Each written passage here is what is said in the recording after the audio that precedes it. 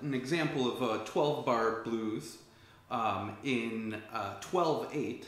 I usually count in 6/8 just because it's just kind of a habit of mine, and just remember to kind of double all the measures. But to keep with traditional kind of blues form in the 12-bar blues, you want to count in 12/8. For an example, in Johnny Copeland's Rain, we have the chord progression is going to be E major, or I like to throw in the sevenths, whether it's a seventh chord or not. He probably does use an E major 7, just because it's a traditional bluesy chord kind of technique. Always add in that dominant 7th.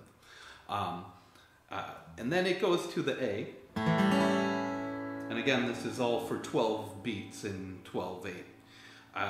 And then after that, it goes to the E. And then it switches it around. Goes E, and then the A. And again, each one is for 12 beats. So it's important to count this 12/8, especially when you go back to that E, because you got 2 E chords that are back to back. It's kind of like the end of the first phrase for an E chord, and then you begin the next with another 12 beats. So when you're playing the same chord for a number of beats, it's easy to kind of lose track of it and not really know where the beginning or end of it is. This is why we always want to practice counting out loud. Well, counting in our heads or out loud. Counting out loud is more of a kind of a conditioning technique that we'll use once we kind of master songs and stuff and get the counting going. But anyway, you do want to practice counting out loud, but if it's more of a distraction than a help, then you want to kind of just wait until you become familiar enough and comfortable enough with the song to be able to implement the counting out loud. But at first, moving on from that E, A, and E, and then E and A, you go to the B chord. And again, you can play the B major or the B7. If you extend that pinky up there, you can kind of get some extra color to it there. That D sharp and G sharp in there. Or I guess I should say an E flat, B, C, D. No, it's a D sharp and A flat. But anyway, so after that you got the A and then the E. And then it does this at the end. Here is Rain by Johnny Copeland. It's with a 12/8 count. You can follow below as we play through the chords. Start on 7, 8, 9, 10, 11, 12. Little intro. You can kind of come up with, just use that E minor.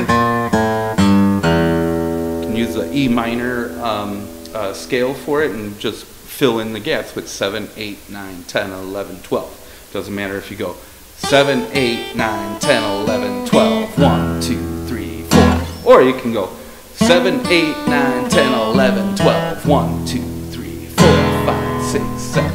And you notice how I'm going 1, 2, 3, 4. So it's an accent. You can do whatever in between. It's an accent on the 1, 2, 3, and then the 4. Kind of a staccato to kind of get the blues feel. So you want 1, 2, 3, 4, 5, 6, 7, 8, 9, 10, 11, 12. So it's really throughout the whole thing. If you want to get that really sharp blues kind of groove, do an extended note where you're just basically playing letting it ring out for 1, 2, 3, 4, 5, 6, and then again on the 7, 8, 9, 10, 11, 12. 1, 2, 3, 4, 5, 6, 7. And if you notice, I'm playing kind of like part of the chord and then following up with some more. And it's always good to use your fingers, but even if you're using a pick, and it's good to kind of get used to both. You'll have a much more intimate feel for the strings and everything. But anyway, so with the pick, 1, 2, 3, 4, 5, 6, 7, 8, 9, 10, 11, 12. 1, 2, 3, 4, 5, 6, 7, 8, 9, 10, 11. So you can do it either way. Now, when you go to actually play it, again, I'll go through it this time, but follow along below and notice how the first two measures are only one measure of E and A. And then you have measures that are, you know, basically two measures of each chord until you get to that third line where it starts to break up the measures back to one, or the chords back to one measure. And the last two measures are actually split up between two chords per measure. So, and not to mention, or not to forget to mention, that you put accents on the 4, 5, 6, and 7 when you do that ending thing, on the turnaround. You got 1, or 4, 5, 6, 7.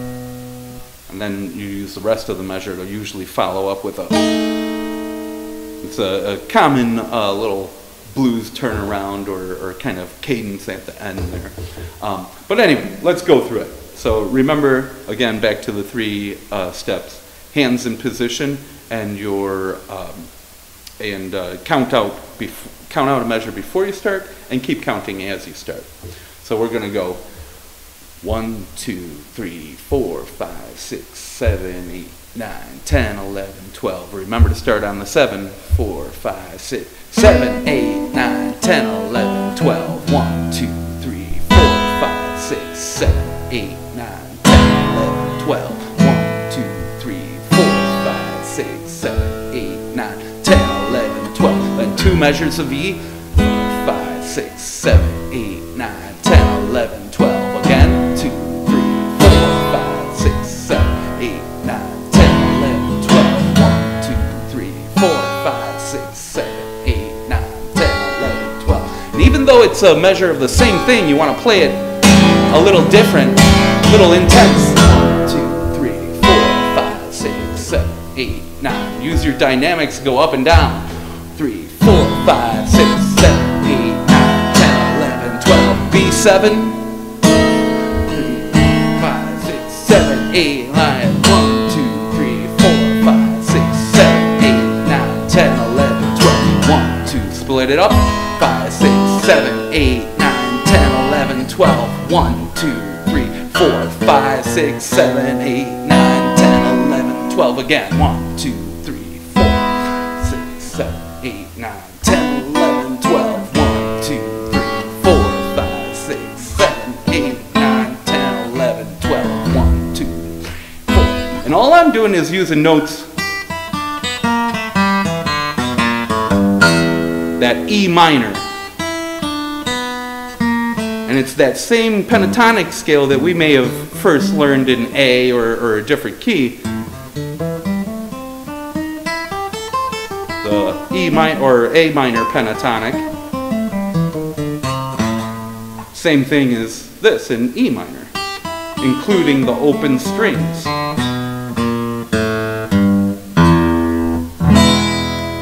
And a lot of songs are in A and E, so it's good to kind of the first scale I learned was actually that E minor pentatonic, just because of it's almost like the guitar's root note, so to speak, is in E. So it's just kind of natural that I learn things in E. Then, but again, it doesn't matter what key you learn the stuff in. You want to know the theory to know how to transpose it. And on the guitar, it's pretty easy where you can just shift it up and down. But when you're starting to include the open strings, the pattern changes. And this is one of the reasons why, even on the guitar, even though it's more conducive to just pattern recognition and shifting it up and down, depending on what string you're starting to scale from, you might visualize the pattern in different ways. And this leads to more creativity within your solos and more advanced playing, and most importantly, just getting to know the notes around where you are. Again, we want the spatial orientation of almost looking at music as a three-dimensional thing, or pathways.